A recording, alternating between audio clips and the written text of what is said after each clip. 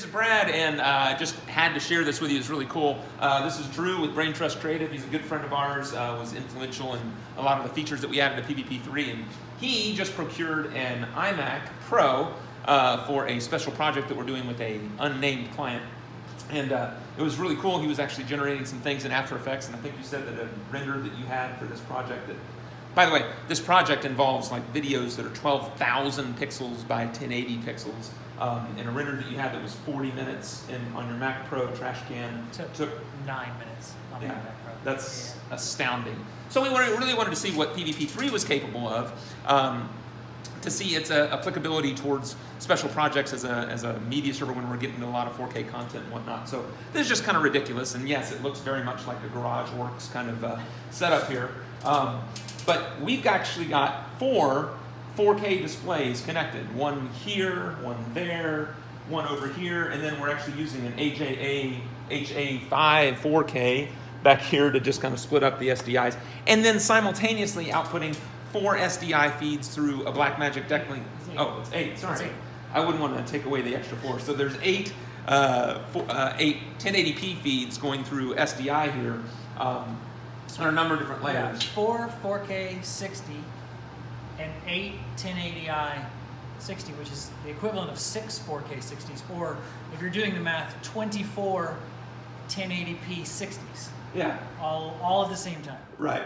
So we have custom content for this project that we're actually working on, but because we can't actually show you that content, we just kind of loaded some things up here just to demonstrate that it's actually all running. But the power of this thing is really incredible. I think you said the way you have this configured, it's 10 cores, and then the upgraded graphics card. So it was about $6,300 for this machine.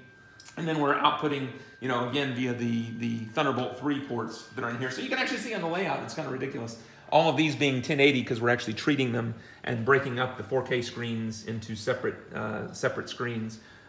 Yeah, so it comes out to be about 24 screens arrayed across essentially what is 8.5K of output. It's nuts. Absurd. It's nuts. And so one of the videos that he actually has, well, a lot of the videos that we have are, what is it, 11,986? So the total raster for our client's project is 23,688 by 1080.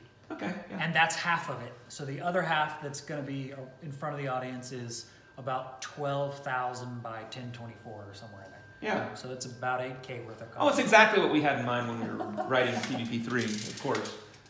So in the absence of, we'll show some eye candy on here. It's somewhat low res, but just to show you that we're actually outputting content to all these different areas. So yeah. So before I do that, if you go here and we actually identify our screens, you can see that all of these are divided up into individual 1080s. These are all 4K feeds. That's showing 2 of the 4 of this. The 8, we actually don't have enough monitors to even view all this, but I have an SDI line here where you can check them all. So it is all there and active. So if I start just firing off videos to different layers, so right off the bat, 24 videos, that's 2 different videos playing at the same time, up to about 12 outputs each. 60 FPS, no problem. When we start getting into adding more stuff, if I start adding a video, that's another layer playing to about 12 outputs with an effect on it, a blend mode, and transparency. I can just start layering more crap in here. It'll start to look really stupid. Yeah. If I fire this one, you can see we've actually got 6 1080 H.264 videos playing, every layer arrayed differently with different effects, different blend modes, and different transparency. And here's actually my favorite part when we notice this. I look down at the CPU monitor. Right here. And that's what it's doing, which is nothing. And it tells me that my system is 83% idle.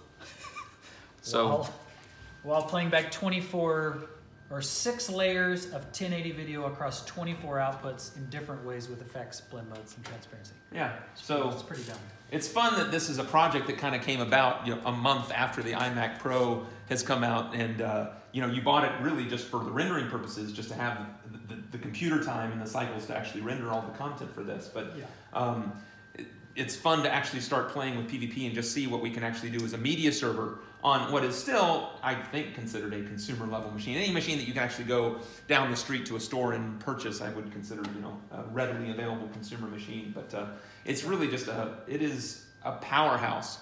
You know, we're really looking forward to seeing what we can actually accomplish and hopefully perhaps even use it at this show that we're talking about. Because we were talking about having multiple machines, and now we can actually do everything that we wanted to do with multiple machines with a single computer. So yeah, it's pretty cool. It's pretty cool. So anyway, I just wanted to share it with you. Hope you enjoyed it. See ya.